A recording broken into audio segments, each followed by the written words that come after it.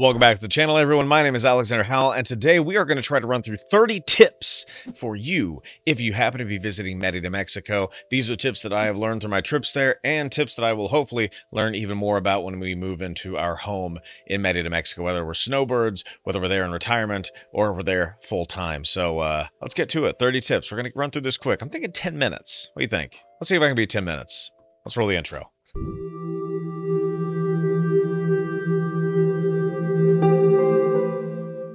Okay, and before we start this video, I just want to let you guys know that you might have noticed that there is a join tab on my YouTube channel. And basically what that allows for you to do is if you want to join, it's a membership-based thing. I'm going to try to add more and more features to it as we grow the community on here, but it might be early exclusive access to different videos. It might be members-only chats, things of this nature. And the reason that I'm launching these videos is because I would really like to make sure that every single time that I have one of these videos there, the quality gets better and better and better and better. And that's part of the way that it can. So you might have noticed that there's some ads on the channel at this point. That's helping in the exact same way. So never, ever, ever feel like this is something that I'm trying to push. That's not my thing. That's not my cup of tea. But if you do feel like that, fantastic. If not, just keep watching the videos. That is obviously the best praise that I can have. It's just trying to kind of build this into something where as much information can come to you as possible. That's where I am. Information is the key. And when I say I want to be an asset as opposed to a liability, I try to make sure that I answer every single one of your text messages at 727-7740, that I answer all the messages that I got on Instagram, email, and the like. At the comment section down below, I try to respond to every single one. The reason that I try to do that is because I absolutely love the fact that I just get to do this and interact with all of you. It has been fantastic. It literally puts a smile on my face every day.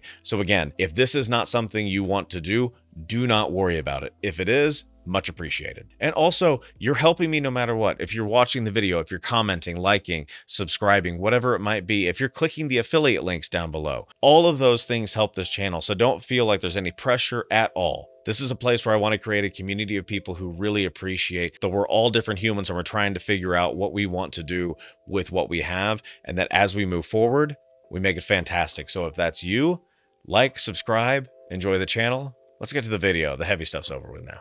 All right, so let's start it out. 50 trips when traveling to Merida, Mexico. So the hottest season is centered around May, so you're going to want to choose your trip wisely. If you think this is a place that you're going to want to be all the time for the entire year, then you might want to say, I'm going to go in May. I'm going to get myself in the part of the year that is the absolute most stifling, the hottest part of the year. Get down there, figure out if I can handle it, and then everything else is going to seem like a breeze. So the airport is downtown, and it is very small. Now, that means a couple of things. It's easy to get in and out, but at the same time, when you're talking about getting through customs, it can take quite a long time. So if you choose like American Airlines, which normally lands there mid-afternoon, that might be better if you have small kids. We've taken United with kids, and it's late at night and it takes quite a while. So just make sure that you understand it's a small airport. It takes a while to get through customs, but depending on the airline that you choose, you might get through it faster. Plaza Grande is a place that you're going to hear a lot about. That's where the colorful Merida sign is. That's the oldest part of Merida, Mexico. And there's a whole history that I've done in the past about this, but it is a little touristy. So just be prepared to be kind of accosted by a couple of people asking you to buy one thing or another, but you're never going to regret it. Plaza Grande has to be #1 in your list. So when you talk about Merida, the actual city, like the city proper, if you will, the historic center is the very central district, but you'll also hear a lot of people talk about Norte or North. That is a much more modern area. So you're going to see modern houses, condos, townhouses. You'll also see malls. You'll see more modern restaurants. North, think about it as the more modern area. Central district, that's the historic center of Merida. So one thing that I get asked a lot is, why do you talk about the beach when you're talking about Merida? And I'll get to that later,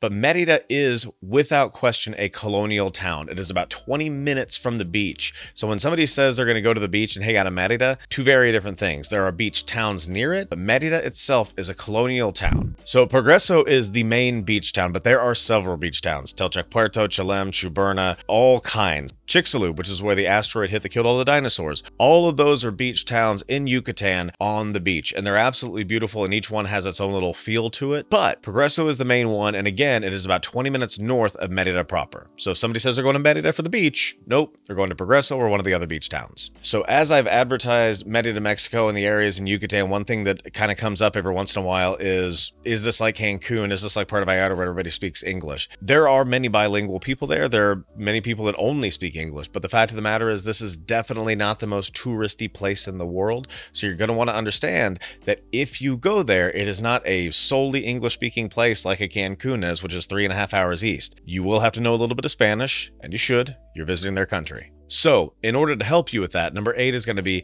download the Google Translate app. It is absolutely wonderful and a must-have for travelers in general. The ability to speak into your phone, give it to somebody else, they speak into your phone, and you to actually have a conversation on your phone, no matter the language, as long as it's on the app, is wonderful. Google Translate, download it today. So when you're thinking about transportation, whether it's from the airport to your Airbnb or hotel or your hotel to your restaurant, understand that Uber is a thing. They do have Uber down there and it is incredibly cheap. Make sure you download the Uber app, get down there. It will take you anywhere. I would say that don't go to some of the more remote places because they can't really get back. But if you're talking about anywhere within Merida proper, or you're in a beach town like Progreso and you're trying to get from one place to another, Uber app works, very cheap, good to go. So another reason to use that Uber app or whatever you want to use is drinking and driving is not just bad down there like it is in the United States. It is heavily, heavily, heavily enforced. When we were down there were several checkpoints. There were a lot of people that got pulled over. One person in our group had had a half a drink at a restaurant and they got pulled over and were freaked out because they were seeing people be led into the paddy wagon one by one. They didn't have to, but it scared them out of driving the rest of the time. So one thing I will say is without question, don't drink and drive as always, but use Uber. It's cheap and it's going to save you a night in jail.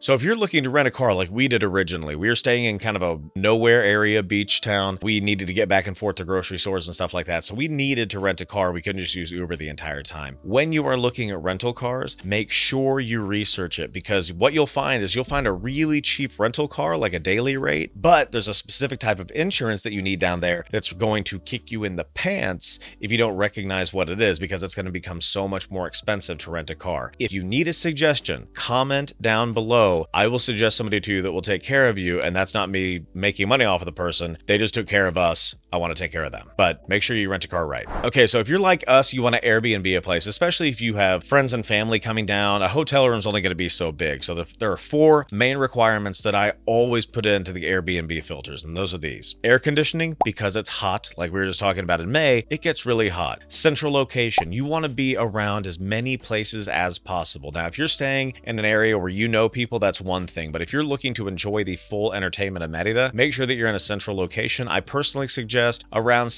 Parque de Santa Lucia. Next thing, Wi-Fi. They have good Wi-Fi there. The closer you get to the beach, it's a little wonky, but Wi-Fi within the city is great. And of course, pool is a must. It is hot as can be down there. Where is the best place to stay if you're not staying in an Airbnb? The Hyatt Regency Hotel, El Pedacito Secreto. Don't at me.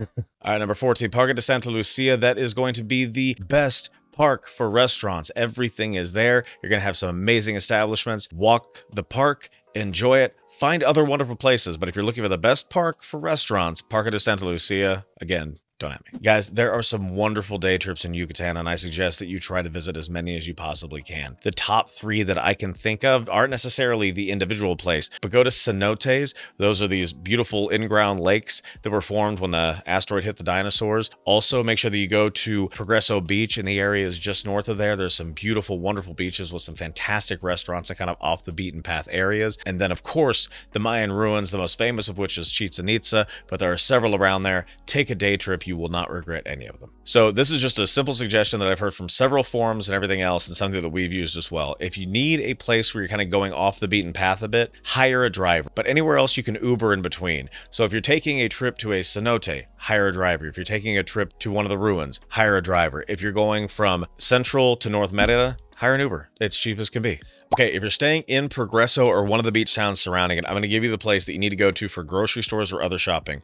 Grocery stores, the Soriana, right when you get into Progreso from Merida. So you're taking that highway straight north, boom, you're right there. Drive a block north, go to the Soriana grocery store. It's going to have everything that you could possibly want. If you need anything more than groceries, go directly across the street to Bodega Aérea. They have everything else that you will possibly need, and the traffic there is nothing compared to if you try to go to Central Progreso. All right, so if you're looking for a meal that you're used to, and let's say you're from the United States or Canada and you want to go get some great pizza and you're in the Progreso area, go to a place called Crocodiles. Yep, Crocodiles. It's in between Progreso and Chicxulub, but I believe it is technically in Progreso. Go to Crocodiles, amazing pizza, fantastic cold beer. This is not sponsored. They're awesome. All right, so you're needing an amazing breakfast and you're near Progresso. The first thing I'm going to suggest, because we ate there, I think 5 or 6 times, is La Antigua. A little bit more formal, but absolutely amazing. The second place I'll recommend is not formal at all, but it's called Restaurant David's or Restaurant David's. I honestly can't remember how to pronounce it. Fantastic food, great people at both places. La Antigua, Restaurant David's.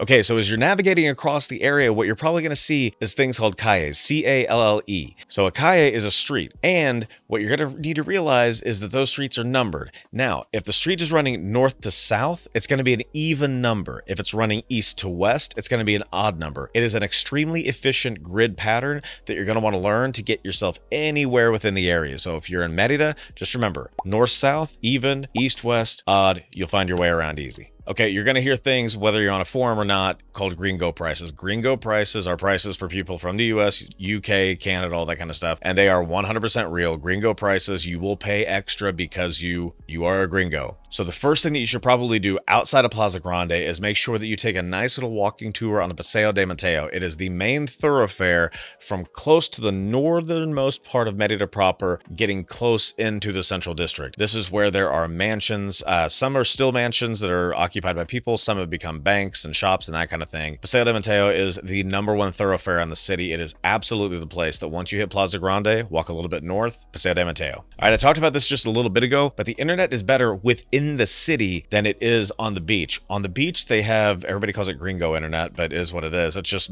basically cellular internet signals between towers. Within the city, and you will notice this on every block, there are tons of wires. Obviously, some are electricity, some are cable, some are internet. By and large, the internet within Merida proper is far better than it is on the beaches. We didn't have problems either way, but just good to know. Okay, so we should be on number 24 at this point, and this one's easy. Wear sunscreen for the love of God. I was out in an hour and a half. I got heat rash and I couldn't be outside for like 2.5 days. Wear sunscreen, make it higher SPF than what you normally wear. Okay, we actually learned this one. This is number 25. We actually learned this one on a day where we were carrying our kids up and down the block because they got so worn out that we had to carry them, and it was for like 12 blocks, which doesn't seem like much, but a little crazy. Aim for the shaded side of the street. I'm not kidding you. When we switched to the shaded side of the street, which took us about a block to figure out, it went from 100 to 85. Doesn't sound too crazy, but when you're carrying kids, it is. Shaded side of the street, concentrate on it. All right, this has so much more to do with you planning your trip than anything else because the sidewalks in Merida are tiny. They have some signs that show handicapped accessible. I can tell you one thing crystal clear. I can be very honest with you about this.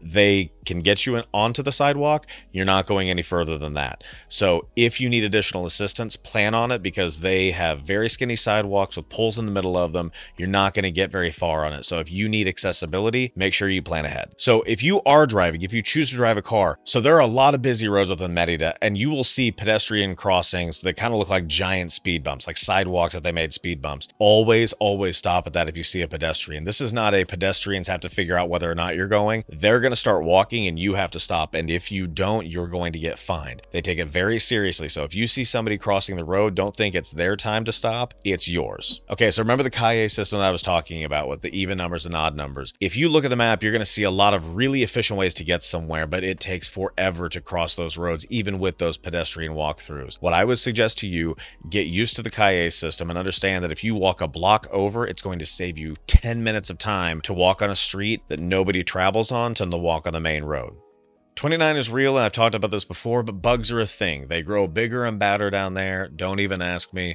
Don't talk to me about it. They're slightly terrifying. You get used to it, but at the same time, word to the wise, check your covers. That way you can sleep at night. All right, number 30, the last one that we're going to talk about today. Keep in mind, Merida is the second safest city in North America, but you still need to be safe. If you're walking alone at night, try to make sure that you're always looking around you. Even if you're with a group, try to make sure that you're not too drunk or anything like that. I'm not trying to victim blame or any way, shape, or form. I just want you to be all about your wits without question. Keep yourself safe, just like I'd tell you anywhere else in the world. So there we go. Did we make it? How many? I looked over there like I had somebody waiting over there. Let's see if we made it in 10 minutes or not. I'm not sure. All All right, so that was a bunch of tips in 10 minutes. I hope we made it under the timeline, but my name is Alexander Howell. Please feel free to like and subscribe to this channel. Hit the little notification bell if you enjoy the content. That'll let you know anytime that I stream live or one of these videos goes live as well. Also, feel free to visit me at these social media links. Text me at 816-727-7740. That's the thing that comes the fastest to me, but also feel free to visit me at Alexander from KC on all those social media links. Instagram is kind of my thing at Alexander from KC, but follow me on the rest and I'll be there as well. Also, feel free to visit my website, alexanderhowell.com, alexanderhowell.com. And if you hit the Contact Us button, all that does is sends me an email directly to me. And if you are on Facebook and you want to join a wonderful community of people, go to Travel to Merida, just type that in, or go to facebook.com/group/travel2Merida. And we started a Facebook group that I think is coming up on 50 people at this point. So it's growing really, really quickly, and it's got some amazing people in there that are going to be happy to send you as much information as possible if you have any questions about Merida. No cattiness, no politics, just questions. And guys, if you do want to become a little bit more than a subscriber to the channel, understand that I just was able to kind of set up some membership tiers and stuff like that. So check that out. If you go to the original page, so if you click on my face on this video, there's actually a button that's called join, and that'll give you the option to join as a member of the channel. And all that really does is helps me to kind of create better content. And you'll see some, community posts and stuff like that. Nothing too crazy right now, but that'll allow you to kind of be a little bit more engaged with the channel, anything new that's coming out. And what I'm going to try to do is when these videos go live, give you a couple of days notice so that you can watch the video first, see what you think about it, let me know. I'm going to try to set things up to where as the channel grows, there's more and more and more benefit to it. But if you'd like to do that, just go back to the main channel, hit join, pick a tier. It is not required if you don't want to do that. Not a big deal at all. It's just one of those things that if you want to, appreciate it. If not, all good. The channel's the channel. So all that awkwardness aside, my name is Alexander Howell. Thank you so much for watching this video, and as always, peace.